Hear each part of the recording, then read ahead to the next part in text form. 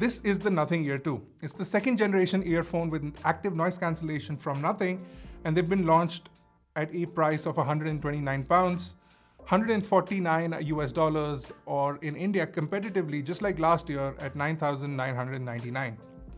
Now they're going on sale on the 28th of March, so if you guys are interested, I'll have links in the description below.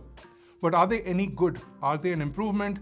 We have some things that have changed in the earphones, so we'll quickly run through those.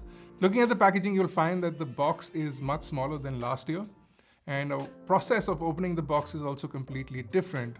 Once you open up the box, inside you'll find some documentation, and you'll find the Nothing Ear 2s in their new case, which is comparatively smaller. You also get your charging cable and the additional small and large ear tips. The medium ones are already on the earphones. The case itself is now IP55 rated, which means that the case has some water resistance built in. So out in the rain, this case will be fine. There are also some design changes to the case. The biggest gripe I had with the Nothing Ear ones was the case got scratched easily at the bottom because of the acrylic. They've completely removed the acrylic from the bottom, and you do have this polycarbonate part sticking out at the bottom, which will make you see less scratches. It's still going to get scratched up quite a lot. And one downside of that is also the print might get removed because now it's exposed, whereas on the Nothing Ear ones, the print was on the inside of the acrylic. That being said, the case itself is much smaller. It still continues to have that fidget spinner vibe with the dimple over there. And overall, you see the same hinge, the same clasp, the same magnetic features, the same charging port and pairing button. So case is more or less the same. The earphones themselves do have a new marking on them. They do say Nothing Ear 2, but the design and the overall look and feel of the earphones is pretty identical to the first generation. They're also still IP54 rated, so they are sweat and basic water resistant and dust resistant as well. The ear tips are nice and soft, mostly the same quality from last year, so nothing has changed from there as well. The earphones do get a 11.6mm driver, which is a much larger driver than last year's. It fits in the same shell, so you do get a much wider driver in the same footprint, which is a nice thing to have. The Nothing Ear ones run on the LHDC 5.0 codec and can transmit a 24-bit up to 1 megabit per second. And they also do support a low latency mode, which if you have the Nothing phone is activated automatically when you're in the gaming mode. But if you're on an iPhone and if you're on another Android device, you can enable it from the Nothing X app as well.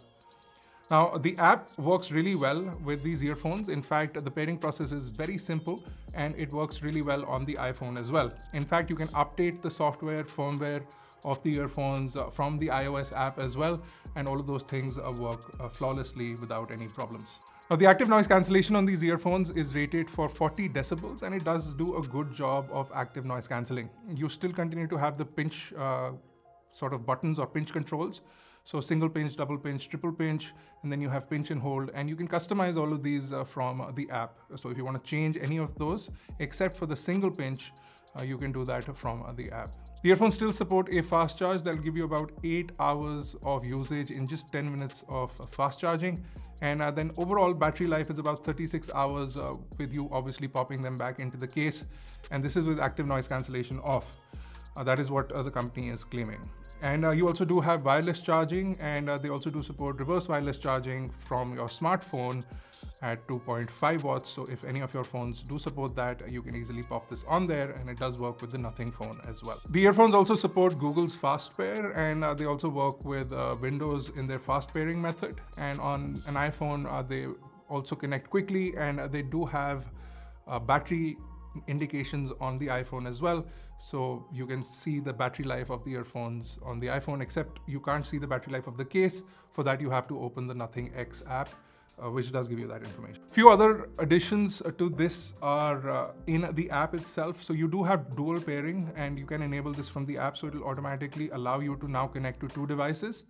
Another feature is the sound profiles and custom sound profiles, and they do have a built-in hearing test, which I'll talk about in just a second. And then they also have a clear voice mode. So if you're in voice calls or video calls and you want to hear the voice of the person clearly, you can enable that again from the app, and it'll just improve the voice capability quite a lot. Now, as far as sound quality is concerned, I have to say that it is more focused on the bass and the treble, and you do have equalization profiles and you do have a custom EQ as well, but the mid-range is not very responsive. Even if you push the mid-range all the way to the top, you see very little difference in the actual sound profile.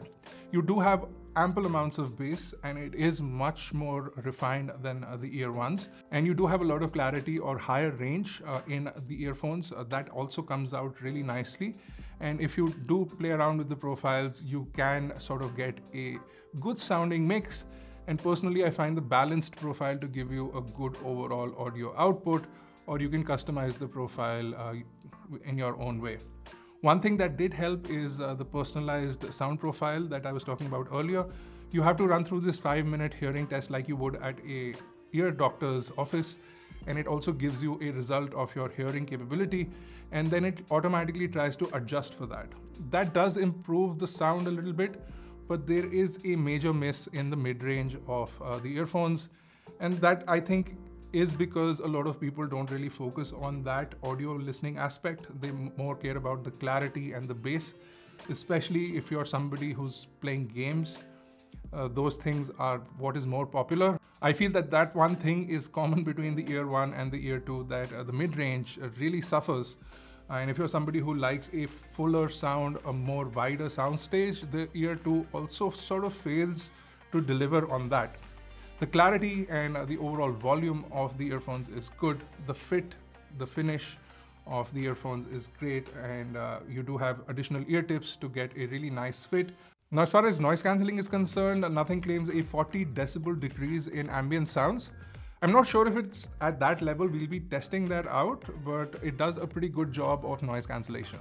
Overall, the smaller package, the improved water resistance, and also improved connectivity, among other things, including the personalized noise cancellation and the personalized sound profiles, do make it a pretty impressive upgrade, but the lack of mid-range, even in the second generation of the earphones, seems to be a little bit of a letdown. Now, if you guys want us to test this long term and come back with a in-depth review, we can do that for you guys as well. So let us know in the comment section below. And like I said, if you're interested, we'll have links to the ear 2s in the description below as well. And if you enjoyed the video, smash the like, hit the subscribe, and I'll see you guys in the next one. Not for nothing.